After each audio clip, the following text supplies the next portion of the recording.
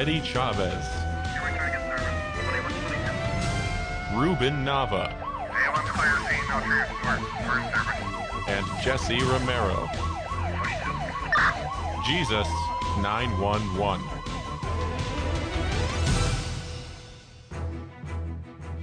Soul Patrol, Jesus 911, two-man car, John 3:16. Our call letters, we're 10-8 on duty. We're ready to reporting. Well, let me ask you, Eddie. Eddie, are you on duty? Yes, I'm reporting for duty, sir. We're clear for calls. We're 10-8.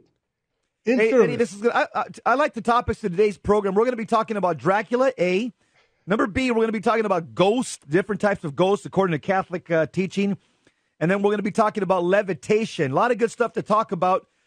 Let people know about this program. Let me tell you, you should cut and paste this program, send the link to other people. I'll tell you why. This is one of the most, if not the most unique Catholic radio program in the United States. Why is that? Because the only place you hear about angels and demons and the preternatural oftentimes is in these secular TV series or on radio at 11 o'clock or 12 o'clock at night on these secular stations where they talk about the preternatural or what they call the paranormal from a secular perspective. Eddie and myself, we talk about these topics of we don't call the paranormal, the preternatural from a Catholic perspective.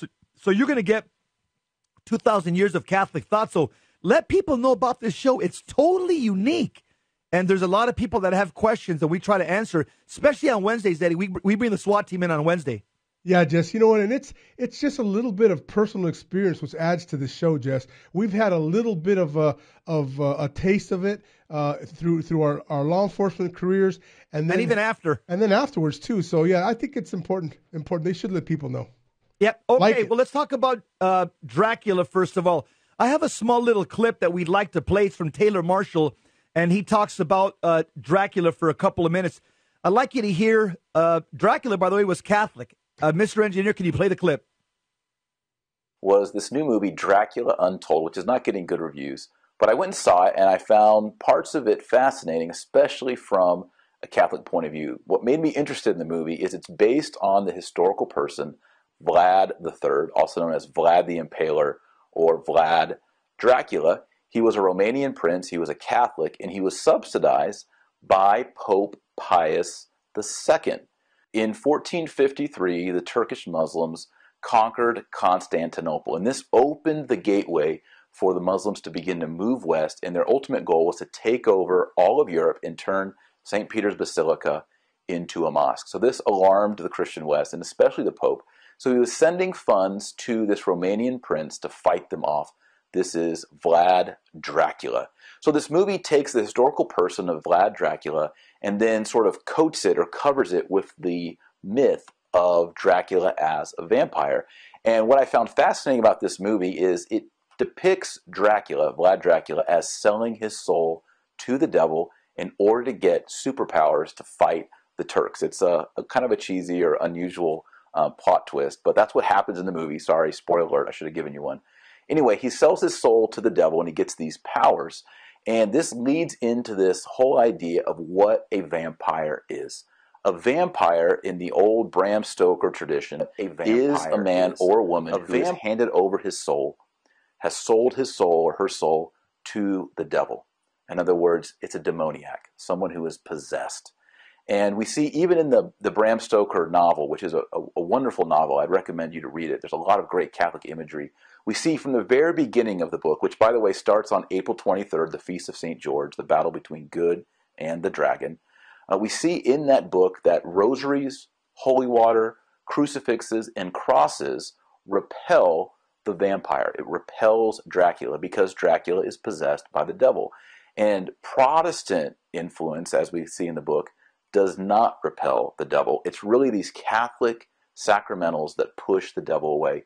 And we see, especially in the book, that it's the Eucharist.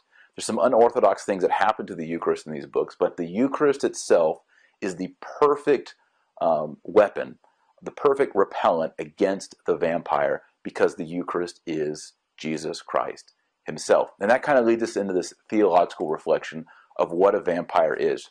As you remember in John chapter 6, Christ has his great discourse on his body and blood. He says, "Unless you eat my flesh and drink my blood, you will have no life in you. He also says if you eat his flesh and drink his blood, he will raise you up on the last day. So he ties the Eucharist with the resurrection. So Dracula and the classic vampire, as you remember, they go down into a coffin and they rise up. This is a fake resurrection, a mockery of the resurrection. And the way they keep their life going is by eating, well, not eating, but biting human flesh and drinking the blood. So they're an anti-sacrament. They're an anti-Eucharist. And this is why the Eucharist itself is the greatest power against the devil. So as we move closer to Halloween, it's a reminder to us that Halloween is really All that's Hallows enough. Eve. Let me make some comments here, Eddie. So Vlad Dracula was he was a Catholic. He was born and raised in Transylvania, Romania, and a lot of people hail him. Of course, the Hollywood depiction of Dracula, that's embellished. That's different from the actual Vlad Dracula of who he was. He was probably not the most perfect Catholic. I mean, he was brutal, and he was hailed as a hero by a lot of people in Romania and Hungary at that time because he's the one that stopped the advance of the Muslim Turks because he used brutal tactics. But what are his Catholic credentials? He was a lifelong Catholic, and he was probably, back in the Middle Ages, there were no liberals back then, so he was probably a devout Catholic, at least in his religious duties, maybe not so much in his moral life. Right. But we can say he was a Catholic crusader. That he was that. He was actually, Eddie, I read that he was part of an order. He was part of an order, a member of an order of a chivalry that was founded to protect the Catholic faith from the invading Turks at the time. And they were the world power at the time. And so the Pope knew that the Muslims were going to come in and attack, and he asked Vlad Dracula, because he had a reputation. He asked him to come in and to defend Christendom, and Vlad Dracula told the Pope, "Reporting for duty, sir." Just that's what's really lost in I know Bela Lugosi and just the dynamic of having Dracula in the old movies, and people nowadays they really don't have an idea with all the blood and guts and stuff of the movies nowadays. The old black and white movies like these were very, very scary, very creepy, but it really doesn't give due to Vlad the Impaler because it embellishes the story. So the reality is just that this guy was brutal, and you know what, Jess? It was necessary. The Muslim Turks at that time were just as bad as he was. So he fought fire with fire. Exactly. And I'll tell you, God used him. He was a tool of God. I'm not saying that he was a saint, but he knew that the Muslim Sultan. And he was vicious. His name was Sultan Mehmet II, and they would use brutal tactics against the prisoners when they caught them. And the Pope knew that he had to find somebody at least as brutal as the Muslims, and that's exactly why he tapped them in the shoulder to defend Christendom, because of his brutal tactics, matched the Sultans. He was known as Vlad the Impaler. In history, that's what they call him, Vlad the Impaler, because after a battle with the Muslims, after a scrimmage with the Muslims, he would take the prisoners and he would impale them, and this way he would strike psychological fear into the Muslims. The next time they would walk in to come and take home their dead bodies, they would find them impaled. Eddie, what is impaled? Well, just in the context of Dracula, impaled was where a wooden stake was inserted from the rectum and came out their mouth. This is how the impaling was done in those ages, in that time, in the Middle Ages. So can you imagine just walking into a lost battle to recover the bodies, and you see hundreds, sometimes thousands of Turks. And they were all naked, Eddie. They were all naked, and they were impaled. That's a horrible psychology there. Now, Eddie, we're not here. We weren't there, so I'm not condoning Vlad Dracula's actions. Obviously, he was merciless in war. Okay, and that's where the bloodthirsty come from. Jess, his bloodthirstiness came from the whole reputation. Absolutely, it's part of it. And so, yeah, he gave into his fallen nature. I mean, it was a time of war. I get that. You know, I probably would have done the same thing given into my fallen nature as well. So I'm not going to judge him because I wasn't there. I didn't have 70,000 Muslims coming into my city trying to kill me and my wife and my family. So I don't know how I would have acted. Right. But I'll say this. Vlad Dracula was a tool in the hands of God. And you might say that he was something like a force of nature unleashed rather than directed by God. He was unleashed by God to stem the rising tide of Islam back in the 14th century. And what Vlad Dracula teaches me, Eddie, is that God can use even the most evil amongst us for his own purposes. And in the face of the ultimate evil, the Sultan Mehmed II, Europe needed, and the Pope knew that Europe needed either a rare and charismatic military genius or somebody who could beat the Sultan at his own game by being even crueler and more ruthless than he. And God supplied that person for the Pope. God gave the world Dracula. Justin, you know, I'm going to even take a step further than that. Now, Vlad the Impaler was actually very evil. However, what about somebody that's just perceived as evil, Justin? I'm not going to get into it, but you know what? We have somebody now that's on the scene that is doing things that we never thought they could happen, that people perceive as evil, and his name is Donald Trump. He's doing all the things, right? And this is what we have to keep in mind. Perception is everything. Yep, you're right. God could be using Donald Trump as a tool. Imperfect just like as he Vlad is. the Impaler. Absolutely. Ladies and gentlemen, this is Jesus 911. We'll be right back.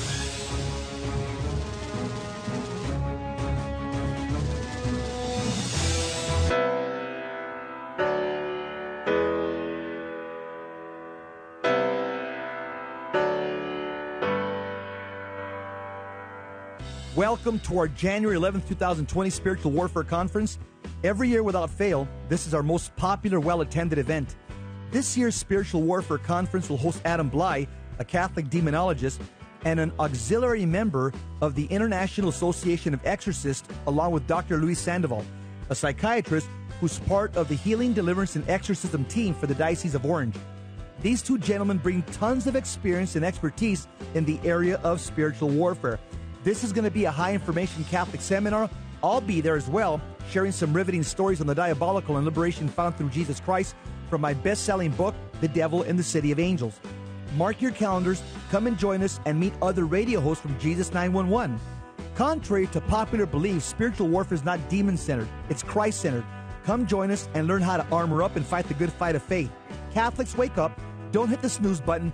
Join us at St. Christopher Catholic Church, 629 South Glendora Avenue, West Covina, California, on January 11, 2020. See you then. Strength and honor in Jesus' name.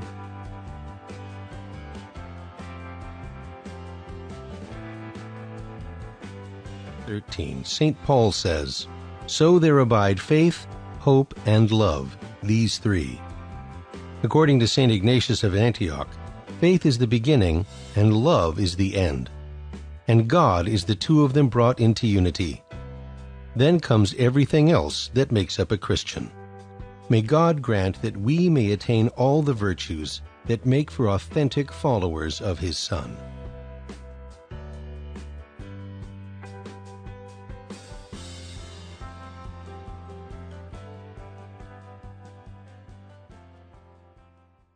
Buying or selling your home or your business property? This is Terry Barber. Real Estate for Life underwrites the Terry and Jesse Show, and they can connect you to one of 900 pro-life real estate agents around the world. And when they receive their referral fee, they will give 80% of it to a pro-life organization. Wow, that's 80%. realestateforlife.org, 877-LIFE, US 1.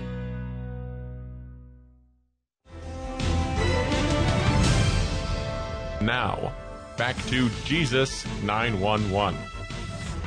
If this call is not an emergency, dial 888-526-2151. Soul Patrol 10-8, two-man car, we're on duty, reporting for duty, sir. Eddie, there's a good article I'd like to share with the audience. It's called Real But Dangerous, a Catholic Account of Three Kinds of Ghosts. Can you share some of the contents? And by the way, the word ghost also means spirit. So it's a synonym for spirit. So some authors like to use ghosts, some like to use... In the Catholic Church, we use both. In the old rite, they use the word Holy Ghost, and in the new rite, we use Holy Spirit. So spirit and ghost mean the same thing. But Eddie, share the contents of that article. Yeah, just it's an article done by Peter Kreeft. Peter Kreeft is a great author. Anything you get from him is squared away. Oh, yeah. Do ghosts really exist? He begins here. It says, and if so, how should Catholics think about them? The prolific Catholic Peter Kreeft, professor of philosophy at Boston College, gives a resounding yes to the first question and a great explanation to the second. So even without our action or invitation, Peter Kreeft says that the dead often do appear to the living. Kreeft asserts there is an enormous evidence of ghosts in all cultures. The first thing Catholics should know about ghosts, Kreeft explains, is that we should not try to contact or communicate with them. We've said that a lot, Jess, on Jesus 911. And we'll say it over and over. Yeah, we won't stop saying that. Yeah, because that's the first way to open a door that you don't want open. Yep. And he says any kind of participation in the occult or spiritism is sinful. We are out of our depth, Kreeft explains, and there is a danger of deception by evil spirits. This is why when it comes to supernatural things, we should stick exclusively with God, His revelation, and church teaching. Let's stop there and let's cut that paragraph up. This is one of the reasons why, by the way, the church there's actually a Vatican document that says you can't name your guardian angel. The Vatican's actually issued a document from the Congregation of the Doctrine of the Faith. And the reason is, it's just what Eddie just shared right there. Danger of deception by evil spirits, okay? Some people say, I want to know my guardian angel's name. So they'll say, oh, I think I heard him say his name's John. So every day they're saying, John, help me, John, this, that, and the other.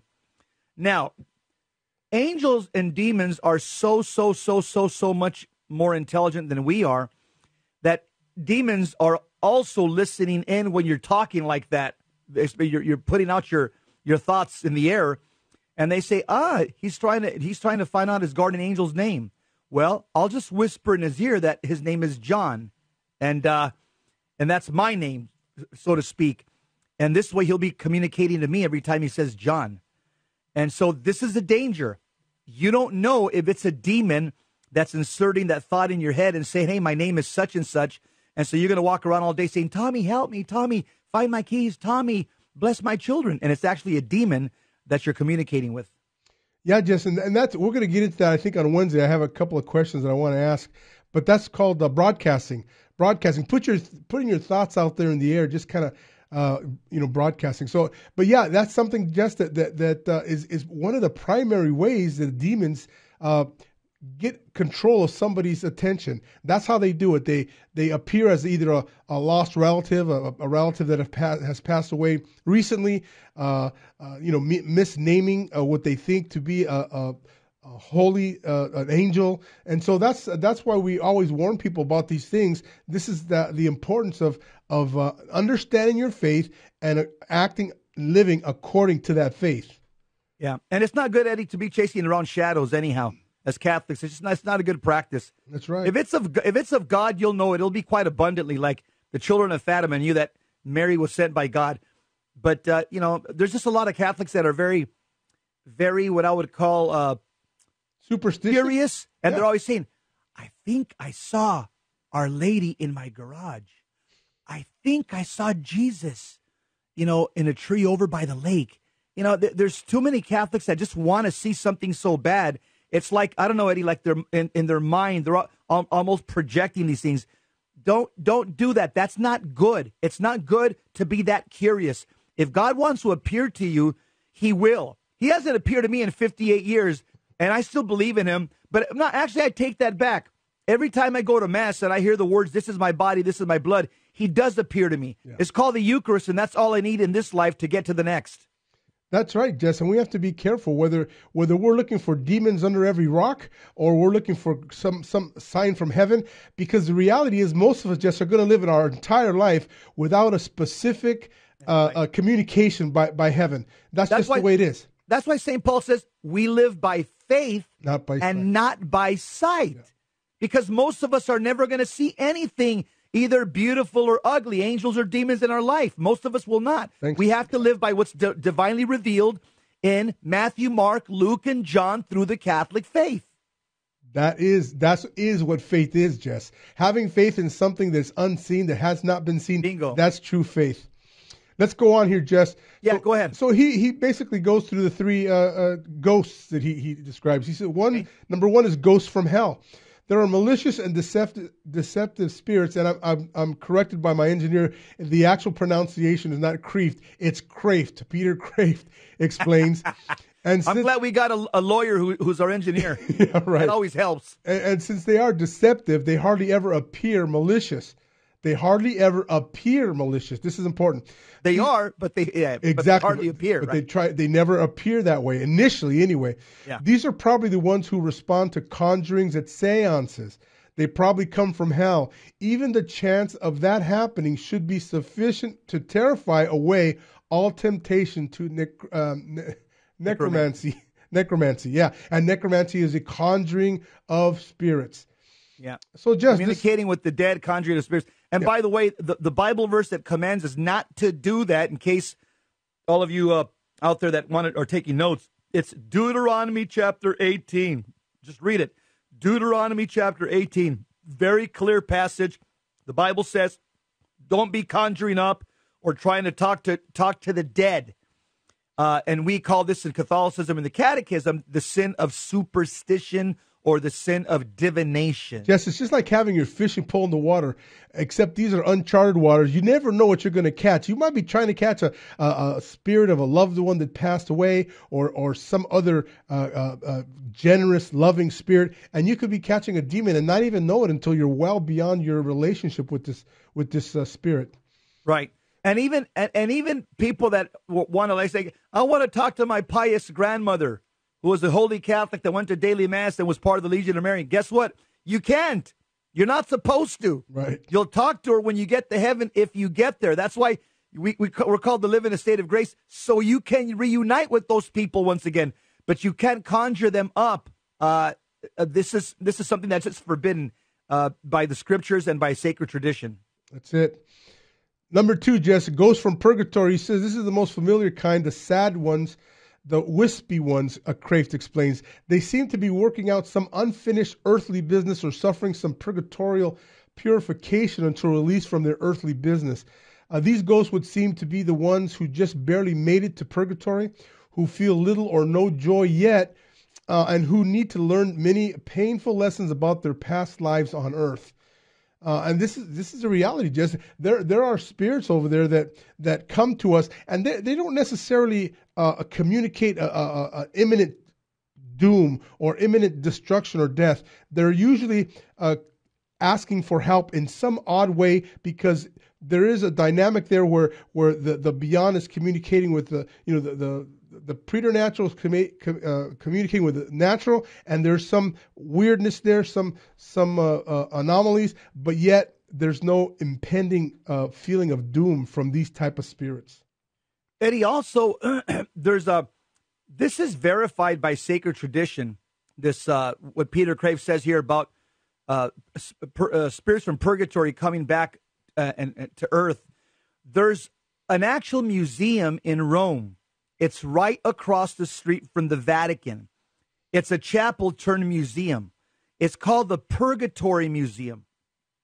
And it actually has physical evidence of people that have died and have come back to earth and have communicated with family members and left them, wrote messages on a piece of paper and left handprints and all kinds of physical evidence, letting them know that they're in purgatory and that they need prayer.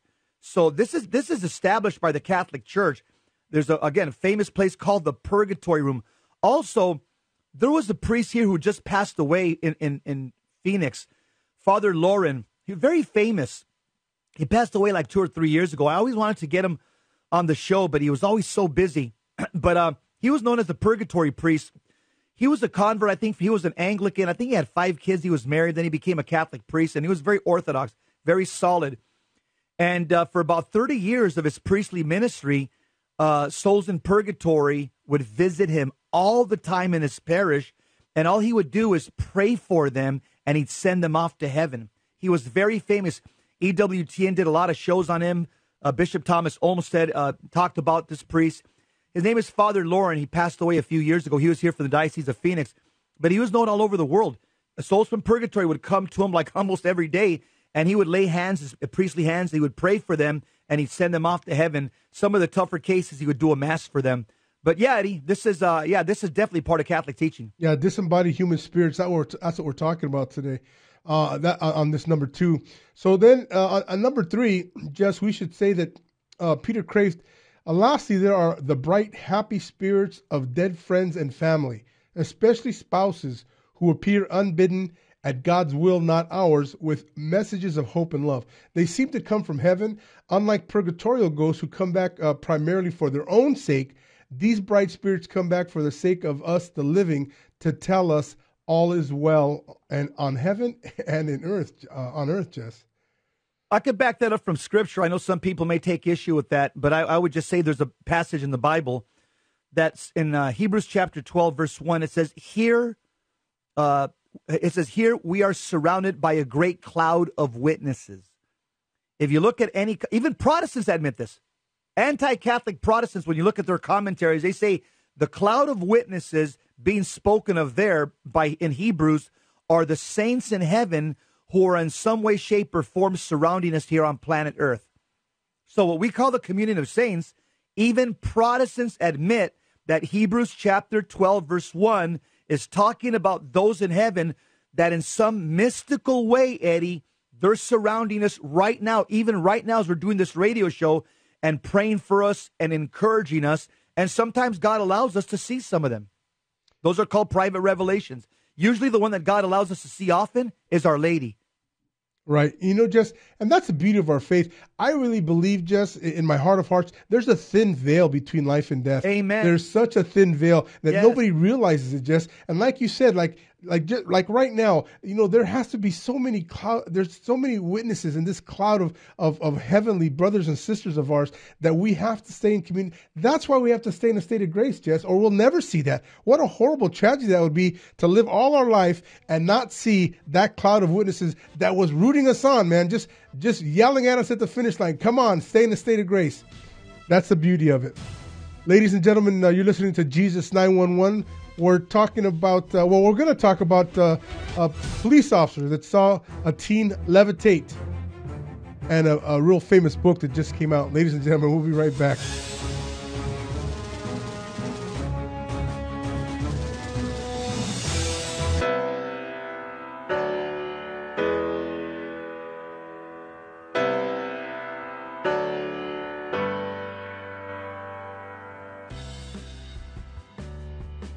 We got Ernesto from Long Beach. I just wanted to comment, and I just wanted to thank you guys. And I kind of wanted to encourage people that are listening, maybe that are not donating, because honestly, I got to be honest, I used to think you guys were a little too over the top.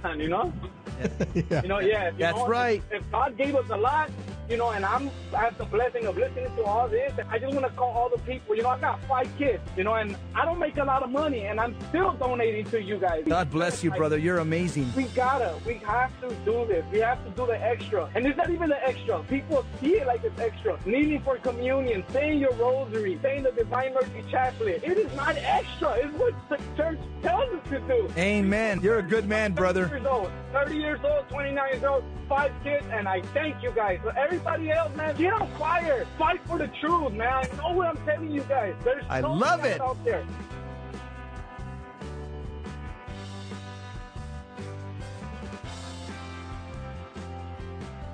Leviticus 11:44 says, "Consecrate yourselves and be holy, because I am holy." St. Vincent Pallotti said, "You must be holy in the way God asks you to be holy." God does not ask you to be a Trappist monk or a hermit. He wants you to sanctify the world and your everyday life. May God show us the path to holiness and help us to follow it all the days of our life.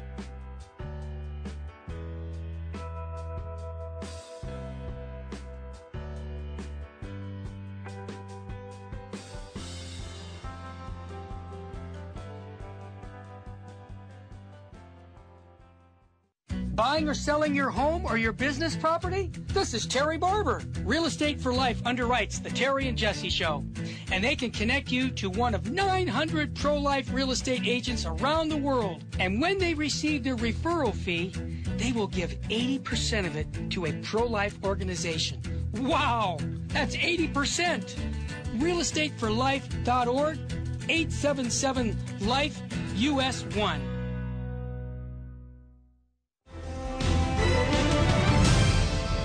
Now, back to Jesus 911. If this call is not an emergency, dial 888-526-2151. Reporting for duty, sir. Two Catholics, 10-8 for Jesus, 10-8 for our Blessed Virgin Mary, the 12-star general. Eddie, I want to talk about a phenomena called levitation, which is rare, but it does happen. And we'll share a couple of stories. I've actually seen it on one occasion, and it's one of those unpleasant experiences that you see that you want to forget about. And I saw this very early on in my life, probably about the age of 26, 27. I was actually working East Los Angeles PM shift. And I was starting to go through a conversion. I think I'd been to a retreat, starting to open up my heart to Jesus. I'm starting to listen to a lot of fundamental. There was no Catholic radio back then. I remember, Eddie, back 20, 30 years ago. Yeah, exactly. So I'd be listening to Protestant radio and stuff. So I was starting to take Sunday Mass a lot more serious. And what happened, and by the way, the story came out in Spirit Daily. You just put it out, a chapter of my book. And one of the reasons I wrote this book is because, Eddie, it's embarrassing, but there's a wholesale denial of the devil right now in our church by some of the leadership. For example, you have the top Jesuit who just came out, Father Arturo Sosa, who said there is no devil. Okay, he says a symbol. You also have in my book I quote Father Amorth, the study that he has. 1 out of 3 Catholic theologians do not believe in the existence of Satan. 1 out of 3. Okay. Amongst the laity, it's a lot worse. In my book, I quote 17% of Catholics. Only 17% of lay Catholics believe in the devil. So that's one. I said, you know what? I've had all these stories. I wrote a lot of them. Just had them in my computer. My wife said, just publish them. And I continue as I get older. I keep seeing other stuff and confirming. 30 years I've been seeing this off and on. So let me tell you about this story of levitation that I saw. Working East Los Angeles, PM watch with a partner, responded to a family disturbance, kind of a common call on Saturday nights. Was allowed to come in by an older lady. You know, back then she looked like a grandmother. Now I'm a grandfather. An abuelita. She had placed a phone call, the 911 call, told me to come in with my partner. Walked into the apartment, saw 4 men struggling to hold down a teenage boy. And the whole apartment was basically destroyed. You could just see that, you know, it looked like a hurricane hit this place. And you could see that this kid, he was a small, skinny kid, probably, 13 to 15, small, skinny kid, and he was strong. So the grandma told me, she says, my grandson talks to the devil every day. I didn't really know what she meant by that yet. And so I ran over there to go help the men. And I noticed, as I looked at the boy, he was, I could see his eyes rolled back, and you couldn't see no pupil, you couldn't see no iris. His eyes were completely white. I'd never seen that before in my life. I said, wait a minute. Don't all human beings have an eyeball and a pupil and an iris? He didn't. So these 4 guys, big guys, Mexican guys, his uncles, father, they're holding him down, and he's spitting, he's shaking violently, he's scratching, he's biting. He's a skinny little kid. And they're saying, está fuerte, you know, in Spanish. He's strong, help us, help us. So I'm there helping him, and at this point I said, wait a minute. This is spiritual. Because I seen this before one time in my house with one of my brothers, who I just won't go any further than that. And so I'd seen this once before. And so I said, start praying. Start praying. So everybody started praying the rosary. in Spanish, and I'm praying in Spanish along with them. And he's shaking more violently. And I said, okay, he stopped. He stopped struggling. As we're praying, I said, let him go, let him go. So the 4 men and myself, we let him go. And, you let somebody go. He was on the air about 12 inches off the air that we're holding him up. We let him go, and I'm expecting him to fall flat on his back. He stood on the air for a few seconds. I actually went down as I'm praying. I said, why didn't he fall down? I got down in a quick push-up position. I was young back then. I could hop down. And I'm looking. He's suspended in the air. I don't know what that was called. Now I know it's called. He was suspended in the air.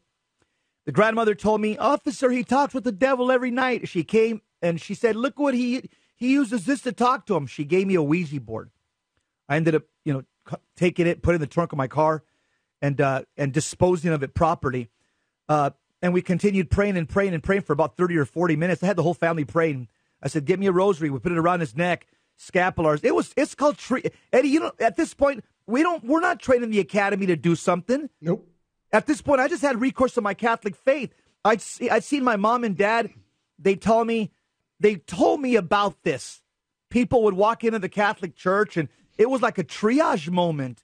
And so we probably prayed for about 30 minutes. Now, my partner was a fallen away Catholic. He was by the front door, had his hand on his gun, and he was shaking like a leaf. And he was a tough guy.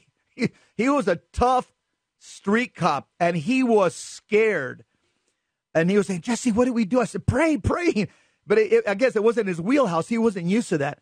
And the long and the short of it, we finally pushed the kid to the ground, and we prayed for about 30 or 40 minutes, and he calmed down. He completely calmed down. It wasn't any police tactics that I used. It was just the simple prayers of the people in there, the grandmother, myself, and we prayed in faith. I mean, I'm not going to lie to you, Eddie. I was afraid. I'd never seen something like this. I'm 26 years old, and I know my mom had told me about stuff like this. I'd seen it once before at my house with a family member. That was about it. And I could tell you that prayer did work, at least for a little while, to what I would call at least to probably drive out that evil spirit temporarily. He probably got temporary relief. I told the mom, the grandmother, I said, there's a Catholic church down the street. I know the priest. I said, is he in confirmation? No. I said, enroll him for confirmation. He needs that sacrament. I said, has he made his first communion? Yes. I said, he got to go to confession. You got to confess this thing with the Ouija board. I'm going to take it. Don't worry. I'll take it. I'm going to dispose of it. He's got to go to confession. Take him. Sign him up for confirmation. Start taking him to mass every Sunday. And that was pretty much it. That was the end of the call. Again, I think a lot of cops see this, Eddie. They don't know what to do with it. They don't know how to process it. So you know what they usually do? They see stuff like this that's diabolical. The shift ends. They go get a case of beer. They go to the parking lot. And they go forget. And they drink their way to forgetfulness because of the awful things that they've seen. And they try to cover it up with jokes and F-bombs. That dude, did you see what it? And Eddie, they're in pain. They're because they need Jesus. They need sanctifying grace, but they don't have it. So they'll get a case of beer and they'll joke about it till the wee hours of the night, talking about the horrendous things that their eyeballs have taken in. That's true, Jess. You know, here are men living their lives, at some of them in a very, very sinful way, Jess. Let's just be honest. A lot of these guys are not in God's grace. And when they see something like this, they're number one, they're shocked. Number two, they're not sure how to react, so they revert to their training. And just like you said, our training does not involve spiritual things such as this and other things that happen out there. And so what happens is, like you said, at the end of the day, they have to forget somehow. They drink, they have affairs. There's things going on that are not very complimentary when we talk about it now that we're retired.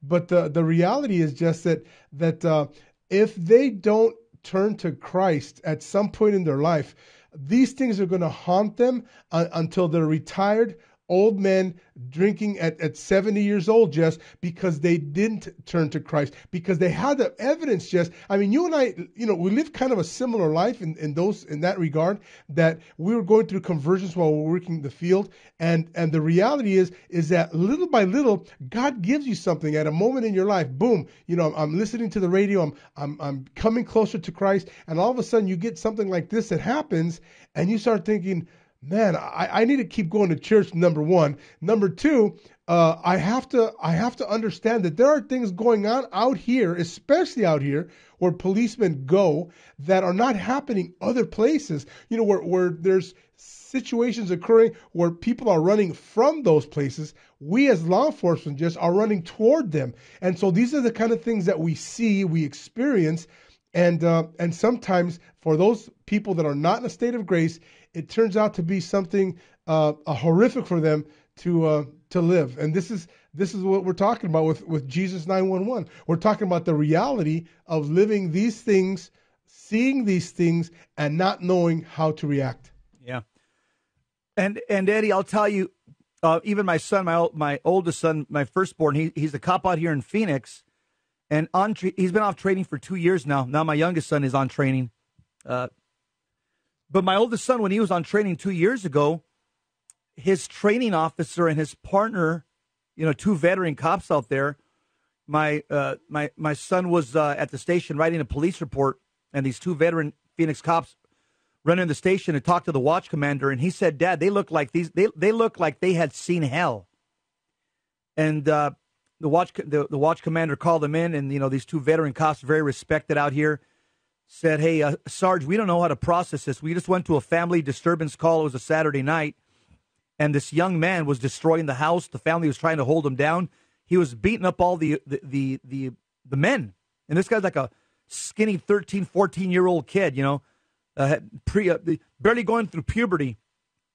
And so they approached, the parent says, "We made the call. Our son's destroying the house. He's beating everybody up. He's punching holes in the walls. Where's he at?" "He's over there in the hallway." They went to the hallway. They saw him. He was sitting down in a chair. These two veteran cops, a couple more guys came for backup. And they said, "Hey, young man, Phoenix Police Department, we want to see your hands. Show us your hands." They start walking towards him. He's in the hallway sitting on a chair.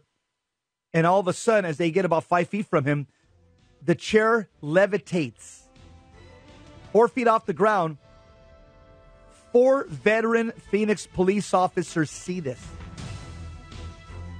Again, Eddie, this stuff is happening out there. I told my son, "What would you have done if you would have saw this?" He goes, "Dad, I would have been praying the St. Michael the Archangel in a loop over and over again." I said, "Good man, I taught you well."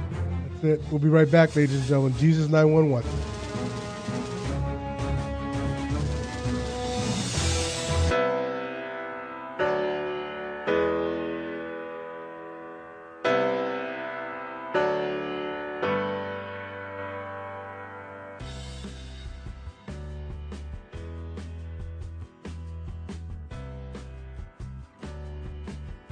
This is Jesse Romero. And I'm Terry Barber From the Terry and Jesse Show. And we invite you to listen to the Holy Hour of Power, High Energy Catholic Radio. We're two Catholics with a PhD in common sense. We're on Monday through Friday on Virgin Most Powerful Radio. What we're going to give you is masculine Catholic teachings on the faith. We say we're too inspired to be tired, we're too protected to be dejected, and we're too renewed to be subdued. Why? Because we believe in Jesus Christ and His bride, the church, and we will take each issue of the day and show you how the Catholic Church has the answer for our culture. What we really do is bring men back into the Catholic Church, which is about time to do.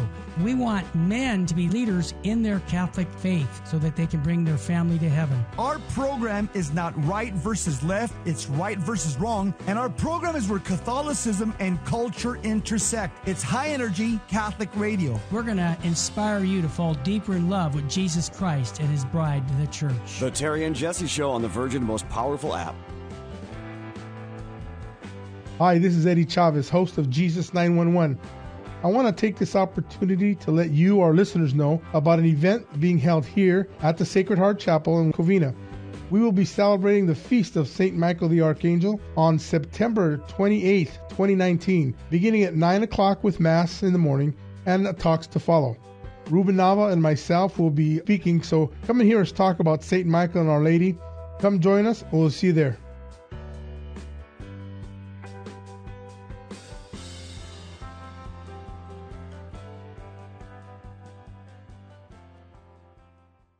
Buying or selling your home or your business property? This is Terry Barber. Real Estate for Life underwrites the Terry and Jesse Show. And they can connect you to one of 900 pro-life real estate agents around the world. And when they receive their referral fee, they will give 80% of it to a pro-life organization. Wow! That's 80%! realestateforlife.org, 877-LIFE, US 1.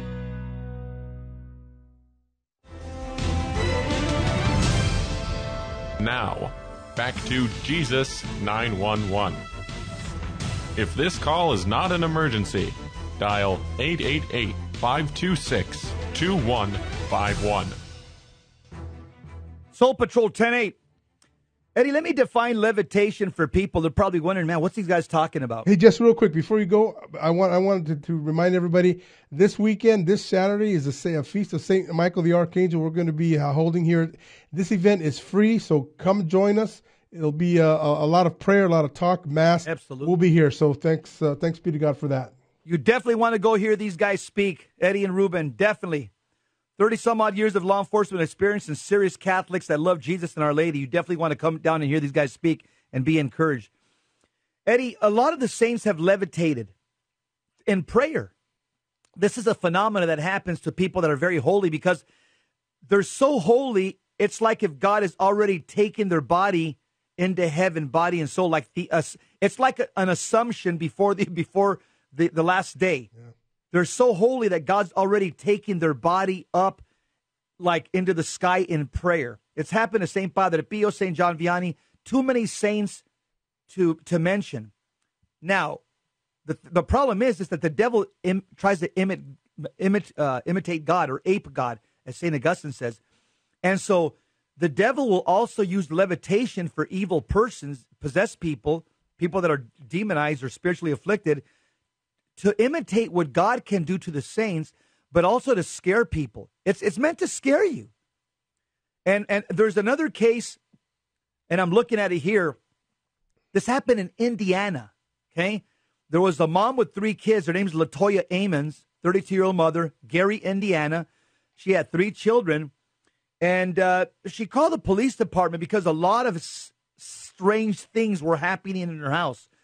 So the cops came to the house, and to see, there was like strange smells and noises, all kinds of stuff. And so she called the police department. She didn't know what else to do. She's a single mom with 3 kids.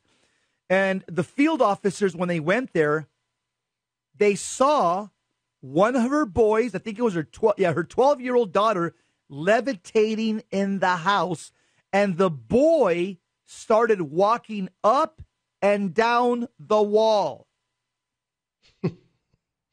Now, what do you do as a street cop when you see that? There's nothing to do. That's the point. The point of the story. Run to the Catholic Church. That's what you tell her. Yeah, exactly. So what happened is these guys were probably rubbing their eyeballs like I did, and they went back to the station, and they told the department. The captain says, "Yeah, right. Yeah, a kid was walking up. Yeah, oh yeah, somebody was levitating." So the police captain of Gary Police Department, he comes to the house with the cops. Let me see what you guys are talking about. Total non-believer. The police captain with the cops and others that were brought from the station saw the girl levitate and the boy walk up and down the wall. The story ends it's good. I don't know which cop it was, but they ended up calling the Catholic priest. That's the way the story ends. A priest by the name of Father Michael Maginot. At first, they brought in Ghostbusters, some people, and probably made things worse. But eventually they brought in a Catholic priest. The article says he performed 3 exorcisms, 2 in English and one in Latin, and all the preternatural activity stopped after the thirst out exorcism. and the family has since moved out of that house, and they've moved into another location. Jess, it's kind of funny because you examine this whole thing, and number one, the police did the right thing, right? They called the Catholic priest in, and they got the right guy. He did 3 exorcisms, 1 was in Latin, so that's perfect. But this is the reality, Jess, is what was the cause of both of her kids, levitating and walking up the walls in this fashion? Now, it's just my investigative mind that wants to figure this out, because whatever was happening, it was enough that these kids were possessed, and they were accomplishing feats that we rarely see in cases such as this. And so there had to be something. And usually people of this age just don't avail themselves of things necessary to make a demoniac out of them very much. I mean, they can, but very rarely. So I'm thinking maybe somebody had something going on in that house that allowed these children to be afflicted in this way. And, we just pray, just that they move somewhere else, and that this same type of behavior wasn't repeated again, because if not, right, you're going to have another PD rolling out to a 415 family, and these things are going to be these things are going to happen again. Continue. Yeah, because there's nothing in police work that they've trained us to deal with this. Right. Okay? This only the Catholic Church can really deal with this, and that's the fact. Eddie, but there's a famous story. I think I've mentioned it before. You'll like it, where St. Peter, the first pope, he actually had a showdown with a magician who started levitating. Now, everybody knows the story about Simon Magus. It's in the Acts of the Apostles. I think it's chapter 8. He was a magician who wanted to buy the Holy Spirit from the apostles, and St. Peter rebuked him, says, you can't buy the Holy Spirit. And a lot of people believe that Simon Magus, because he was a magician, a lot of the Samaritans and a lot of the Jews believed that he was a god, lowercase g, like a little god. You can read about him in Acts chapter 8. Okay, his name's Simon Magus. He practiced magic in the city. He astounded all the people of Samaria, a lot of the Jews. They thought he was somebody great. And then he saw the apostles performing miracles, and he wanted to buy this power from them. And Peter rebuked him. Okay, but here's a part of the story that's not in the Bible. It's part of sacred tradition. It's part of Catholic tradition. Simon Magus, he confronts St. Peter, and they have a showdown in Jerusalem. And in fact, this story is actually found in a non-biblical work. It's called the Acts of Peter. It's one of those apocryphal works written back in the 2nd century. But it says that they faced each other off, and Simon Magus chose Peter off, knowing that Peter was the vicar of Christ. And so Simon Magus, the magician, he starts levitating in the air. Demons carry him. He levitates in the air. And he did this to scare St. Peter. So he's in the air right over Peter, hovering over Peter like a helicopter. St. Peter starts praying imprecatory prayers. I mean, he's the first pope. And the story goes that Simon Magus, dispelled the demons that were carrying Simon Magus. So he falls headlong to the ground, and he breaks his legs, and the people see that St. Peter has the true power of God. So the people rush in, and in good Jewish fashion, Eddie, they stone him to death. So that's a story that comes back from the 2nd century of, again, levitation being used against the first pope to try to scare him. And the first pope looked at him, looked it up in the sky. Yeah, right. Did some imprecatory prayers. Boom. Fell on his head. And the people saw that Simon Peter was the one that had the authority of God. And they stoned the magician to death. And just, I think what we could take from that, one of the many things we could take from that was that the power of the resurrection. This is actually, a post-resurrection story. But Peter's already went through his doubts, Jess. Peter's went through his doubts when he denied Jesus 3 times. We all know the things that Peter lived through. But the reality is, Jess, is once you know the power of the resurrection, once you witness that, obviously, in some fashion, we don't witness it we don't eyewitness it nowadays, but we do witness it to some degree. Like you said, just at every Mass.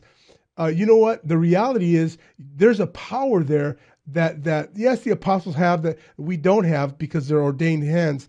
They were ordained. However, you and I, Jess, are empowered to do much of the same stuff, especially in our own household, Jess. Yes. Especially in our own household. We can battle those things, and that's the power that Jesus gives us in the resurrection. Yeah, the church has given us a lot of power. But we all have to channel it in the right way. Yes. It's under our family, under those under our authority, under your domestic church, which is basically your household.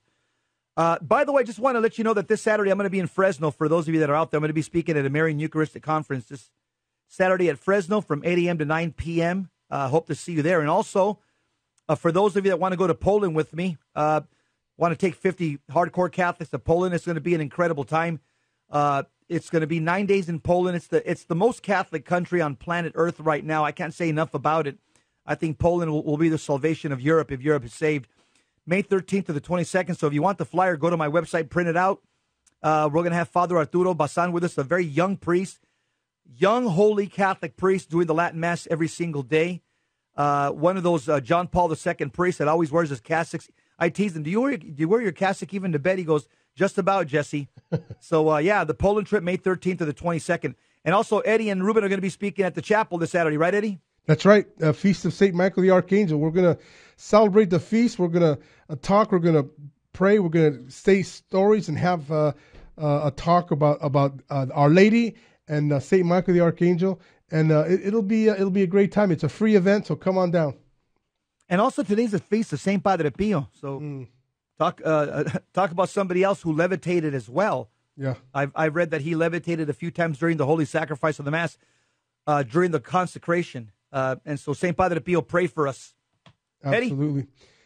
Good show. Yeah, good show. I think we hit a lot of the points that we needed to hit, Jess. I mean, people have to understand that when you open doors that are not available to God-believing Christians, Catholics, that you invoke things that sometimes, most of the times, you're not equipped to handle. And that's when you have to come to the church. And that becomes a very elongated process sometimes. But on the other hand, if you just open a door and you're unsure, the best way to attack it, Jess, the sacrament of confession, you get rid of the things that most people that come to the church end up fixing their problem through the sacrament of confession.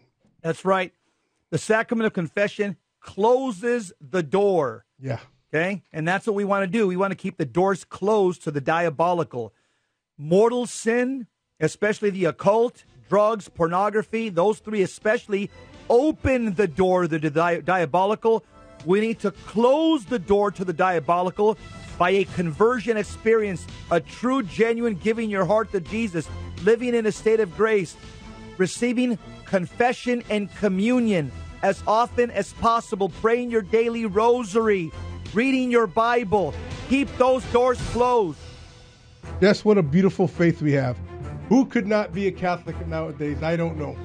Ladies and gentlemen, stay tuned for Gary Machuda on Hands-On Apologetics. We'll be back tomorrow. Same bat time, same Catholic time, same Catholic channel. Count myself. God bless you. Take care.